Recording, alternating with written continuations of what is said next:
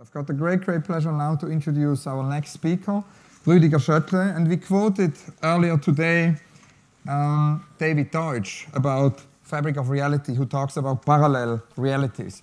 Rüdiger has always had many parallel realities. He's an artist. In '68, he founded a gallery who has done landmark exhibitions, many. He's a landscape architect, a writer, a theoretician, a curator. The list is very long. He also has collaborated a lot with Glenn Branca, follows very nicely with Günter Vogt and his collaboration with artists. Rüdiger worked with Glenn Branca, with Dan Graham, Jeff Wall, and Ruth Gross. Actually, the project I'd like to mention foremost here in the introduction is the Theatergarden Bestiarium. We've mentioned it before about Rodney Graham, because he was part of this project. And it was actually conceived by Rüdiger Schöttle and produced by Chris Dercon, first at PS1 in 1989, and was actually rebuilt a few months ago at the Haus der Kunst in Munich. The Theatergarden Bestiarium drew on the Baroque garden. The exhibition was conceived as a product of the collaboration of all of the participants involved, which created a combination of real images and imagination, thereby generating a unique world of shimmering, ephemeral projections and reflections through which the visitor moves, like in a garden. The resulting Gesamtkunstwerk brought together architecture, music, photography, film, theater, and inspired a whole upcoming later generation of artists and also curators. As Richard Hamilton, whom I'd like to mention here, once said, we only remember exhibitions which also invent a new display feature. And Theatergarden Bestiarium is such an exhibition we remember forever. It invented a new display feature. A very warm welcome to Rüdiger Schöttle.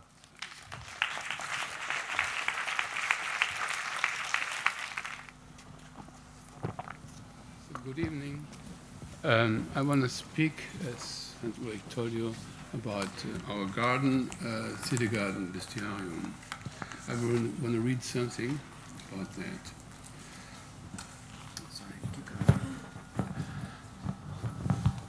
While I'm speaking, you will see a documentary of the piece Theatergarden Bestiarium.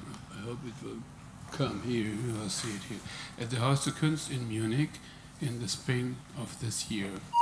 In regard to giving you some information about this piece, I would like to start by reading the introduction in my essay.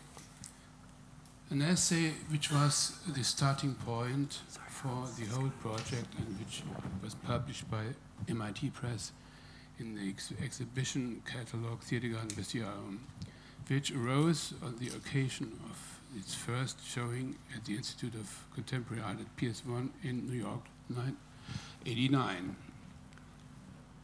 So you will see it. This is Anna René. So, Psychomachia tells the story of a garden called Bestiarium. A garden facing both past and future, shining down on us as a golden age, a garden with lakes reflecting the sky, paths leading to exits and glimpses of grottos, forests and thickets. The bestiarium is like a moving mirror that helps us experience the beauty of the garden itself. So perhaps you will ask, why bestiarium? This is a question Chris Dercon always asked me. Why bestiarium? So, why bestiarium? This is a world of violence, struggle and happiness. Here the desires and the passions are the wild animals on which the virtues are mounted. Restraint, intelligence, courage and justice hold the reins in order to guide the untamed forces of life along the road of human harmony with nature. Bestiarium is like a natural motto that man employs, mastering it with his acumen and knowledge. For the showing of the Theatergarden Bestiarium at the Haus der Kunst, an excerpt of the film, I think, it was before, L'année dernière Marienbad by Alain René was projected just before entering the work. Perhaps you will ask yourself why. I want to give you a short explanation. In the film Last Year in Marienbad, its English title, one is situated in a world of imperviousness surfaces above the depth of emotion in the past and prefigured future. It is the space of reflection, of drama, without the border to the depth of things. This means that the imperviousness of the surface allows its border to the depth to be part of the cinematic dynamic. At the staging of the work, Theatergarden Bestiarium and the architecture of the Amalienburg, where parts of the film were taken, the border is the moved and moving viewer within his physicality and emotions. Perhaps you remember Dan Graham mentioned the Amalienburg in Nymphenburg, close to Munich. It's one of the best and outrageous example of a mirror hall.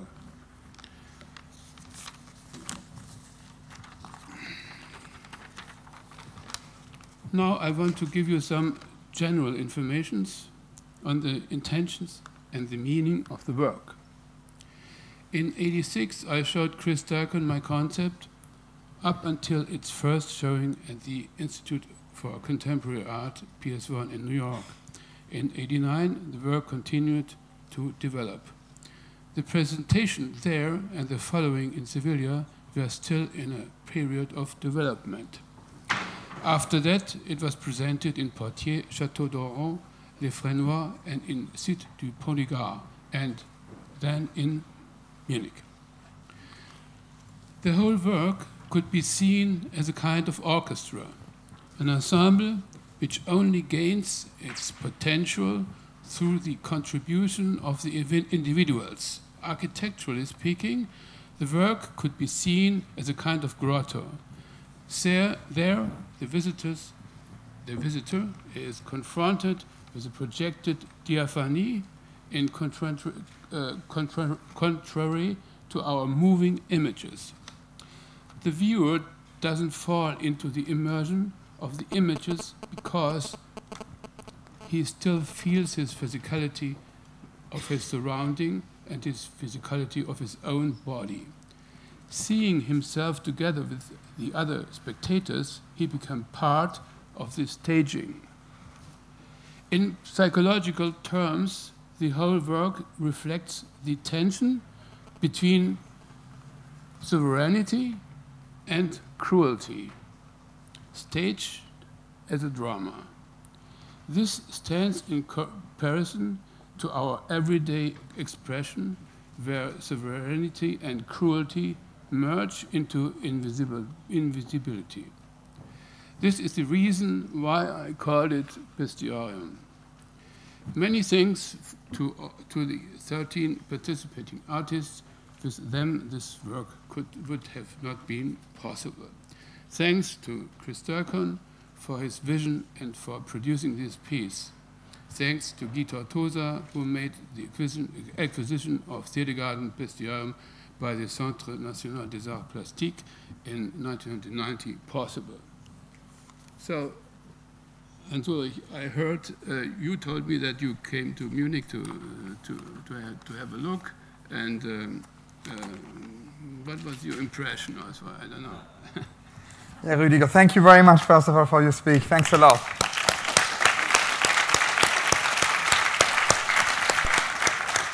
Maybe we can sit down, yeah, oh. It's more comfortable.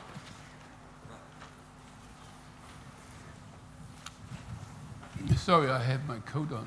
Now, before we talk about Munich and the impressions of the exhibition, I had 2 or 3 more questions about the beginning of the show, and it was obviously based on a text you wrote in '86, Bestiarium, Theater and Garden of Violence, War and Happiness.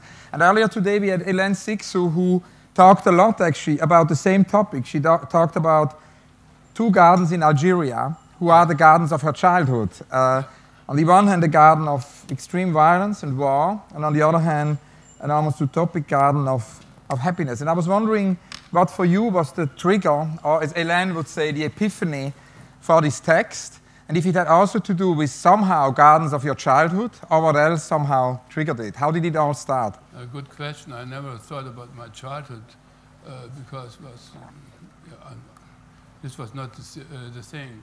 The thing was that more or less in Munich, the Amalienburg and this Baroque garden, this gardening and English garden and the Baroque garden, and well, I have to say I was more interested in the reflection about mirroring and so on. Not so much about garden. I have to say, the garden. I was always wondering why in this Baroque garden are so many joggers, or I mean, running around, and it looked a little bit depressive. And I had the idea. I was reading some garden things, and that in the old times it could have been better or something like this, but perhaps it's just a big mistake. And you're reading sometimes like Horace Walpole, and so this is quite nice and very interesting. Like here you have great gardening, and like this grotto in Twickenham and so on. Okay. The second question I wanted to ask you is to actually come back to Richard Hamilton, because Richard Hamilton always said, I mean, if you think about Duchamp's Realist exhibition, we think about the Colbacks in Paris and then the Ropes in New York. He said we remember exhibition because of the display feature, and you obviously came up with the display feature also for this exhibition, which are these tables and much more than that. It's the overall environment for it. Could you talk a little bit about your thoughts about the display feature when you invented the exhibition? It's an interesting question. I mean, now I get now perhaps I can explain about childhood or something like this. As many childs, and perhaps every child is interested in a kind of cave, and in the cellars and cave and make a cave. So I also like to make a kind of cave, and out of the cave come a kind of grotto. And you could see this, and then I changed the grotto into kind of illuminated, I would call it diaphane grotto. The diaphanie is an expression about the Gothic window churches, the windows. So you see something. You can see outside and into your how can I say? Well, to your own imaginations. Maybe now we can talk, and that was my third question, about Munich and the idea of actually restaging this exhibition, because it's something which is extremely rare, this idea that actually an exhibition is something very frequent with operas or other productions with living arts. One would somehow later again restage them, but with exhibitions it's very, very rare that years after an exhibition is actually restaged. And even more rarely so does it happen that an entire exhibition is collected. I once spoke with Daniel Buren about this, and he says, I mean, given the fact that exhibitions are the medium of art in the 20th century, it's astonishing how rare it is that an entire exhibition gets collected. And obviously, Theatergarden Bestiarium was collected in France, and that also permitted then this reconstruction or this re-exhibition in Munich. Now, for me, I can't compare it to the original show because for me it was too early. I wasn't in New York or France in the 80s when it happened.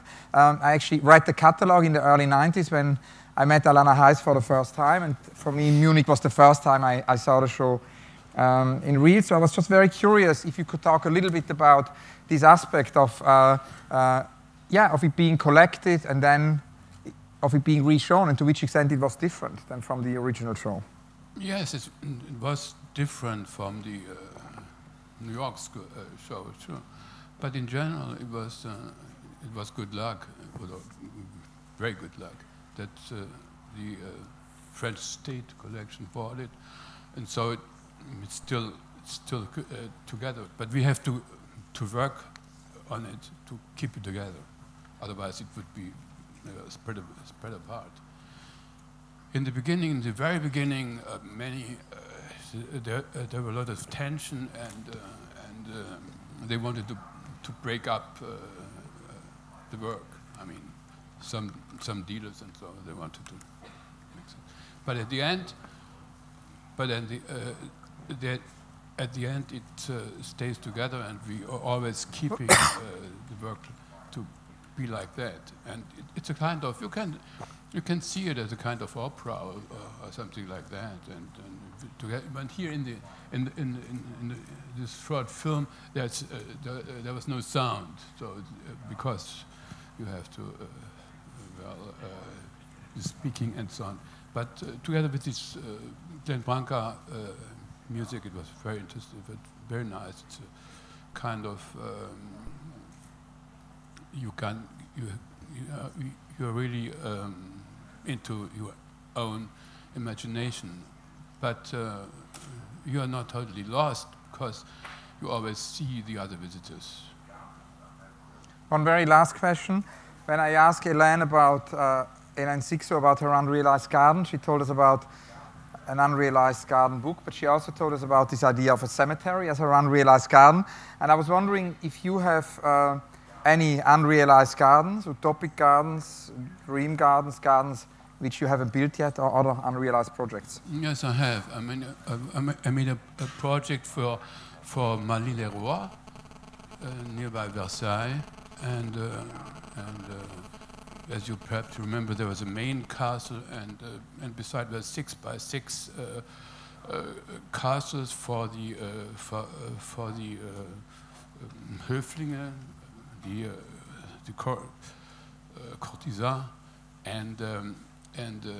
but you can, there's nothing left. But my plan is to change this little houses for the courtesans into cages, into bird cages. So, but this is only very short.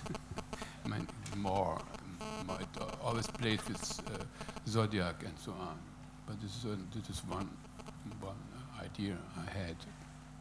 And but one of my main interest was in this garden or in this kind in the Bestiarium about to show the tension, as I told you, I read in the text, between the sovereignty and cruelty,